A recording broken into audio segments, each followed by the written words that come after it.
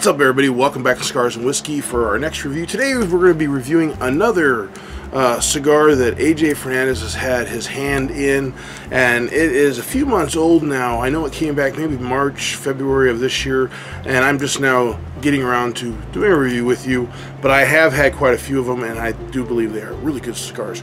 We have the Romeo Y Julieta, and it is the San Andrés, and this is AJ Fernandez in collaboration with some other, as a project that he did with Altus, and they had also paired up for some other adventures, but we're going to go ahead and go over this one.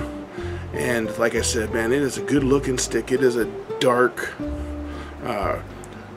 wrapper, almost, I mean, real darker than a milk chocolate. I mean, it is minimal veins and very tight seams.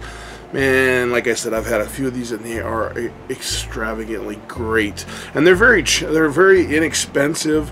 They run $9 to $10. Just depends on what shop you buy them in.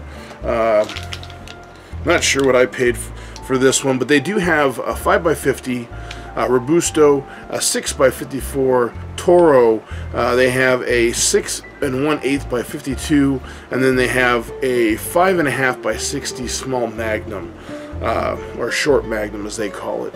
But again, all of them, if you're gonna get a box of them, they come in boxes of 20, and they range from about $180 to $200. Just again, depends on where you're getting them, and and how popular they are. Because I noticed that some shops, if they're popular, they like to put the price up a little bit. But that's that's just business. But shop around, take a look.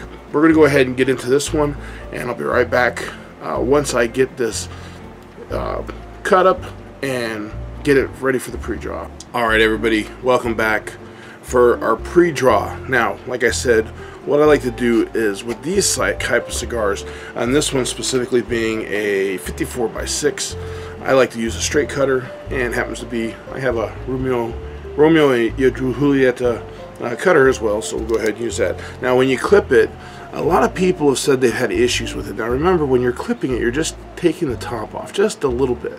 So we just take just a slight top off, so you can see it's almost, I mean, it is, you're just clipping the top.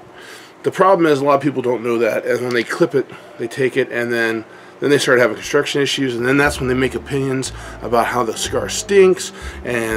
But again, it's just, and then there's usually just a little bit of wrapper like that that's just still left on, just part of that foot, and just clean it up a little bit, and there you go. So let's go ahead, and I didn't indicate, excuse me, I'm checking my notes over here, I'm sorry. We have the Mexican San Andrés wrapper.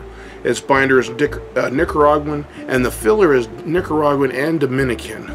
And like I said, it is a 6x54 gauge, and like I said, it's about $9 to $10. It just depends on where you get it.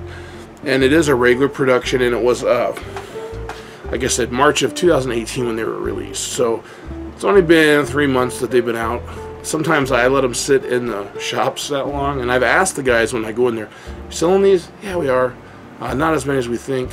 And then you find out if they've been in there a little while, so maybe a couple more months aged in their humidors. But it is a very firm packed cigar, and as I said, minimal veins, tight seams, a little bit of a earth. I do dig the gold, black, and white band. A little different than the other traditional Romeo, if you've seen those where it's red and white. On the cold draw, I am getting a little bit of a raisin profile. Somebody might say a sweet, a dried fruit. That's what I'm getting, but to me it tastes like a raisin. And that's pretty much, it's pretty basic. A little bit of a pepper on the back of the palate. But again, with Nicaraguans, you get that peppery profile. So let's go ahead and light it up, and we'll get into the first third. Go ahead and use my torch here. Again, you want to just torch the end. You don't want to get it too close. You don't want to burn it, char it, and then that changes the profile, makes it seem like it doesn't taste well. So do that. Give it a little turn.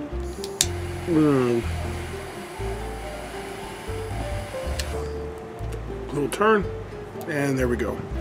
All right, right off the bat, Getting a little bit of a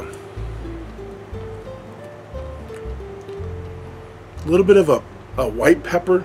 It's not real strong pepper, but just a little bit of a pepper, more of a real mild pepper. I'm getting more of that raisin, a little earthiness, a little bit on the retrohale, getting a little more of that white pepper. I have to say it's not too overpowering, it's not over strong. A lot of people think because it's dark wrapper, oh, it's full strength, don't try it. That's not necessarily the case at all. Just check and ask. I always recommend you ask someone who smokes cigars that you know, and then they smoke a lot of them, or if you ask the shops, because they sell so many cigars and they get all the information from all of the people that they come in there. And most of those guys, they smoke a lot of cigars too, so they'll be a little more knowledgeable on that information. Well, I'm going to keep puffing away. I'll be back in a little bit with our second third of the Romeo San Andres. Stay tuned. Alright everybody, welcome back to Cigars and Whiskey for our second third of the Romeo San Andres. In the Romeo, the second third, noticing a little more of the black pepper. That earthiness profile is coming through a little heavier, and I am starting to notice a little bit of a dark chocolate profile. Other than that, it's not too complex. It's a straightforward, good cigar at this point. I'll keep puffing away. I'm back with my final third and my final thoughts in just a few seconds, so stay tuned.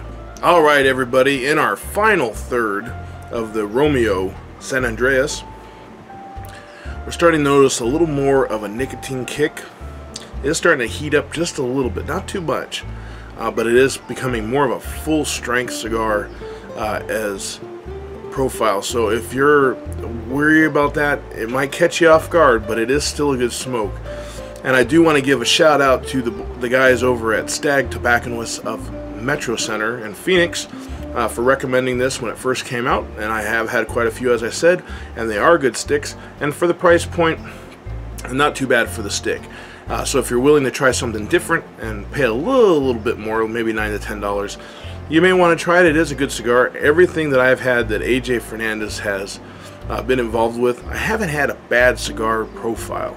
Now, some of the construction issues, people will say, oh, well, it fell apart. Well, it's a hand-rolled cigar. You're going to have issues, but hopefully they're not too many where it unravels or it burns funky or it burns mouse holes or it tunnels. And if you don't know what any of those terms mean, check out my Cigar 101 videos. I have explanations of what those terms mean, and so that way you'll kind of have a better idea if you're new to the cigar world. If you're a veteran like myself smoking these, you'll definitely understand what I mean. But all in all, it's a great stick. Suggest you try it. If you like this video, give me a thumbs up. Again, I do thank you for tuning in to Cigars and Whiskey. Have a great day. Have a great smoke. And I will catch you next time.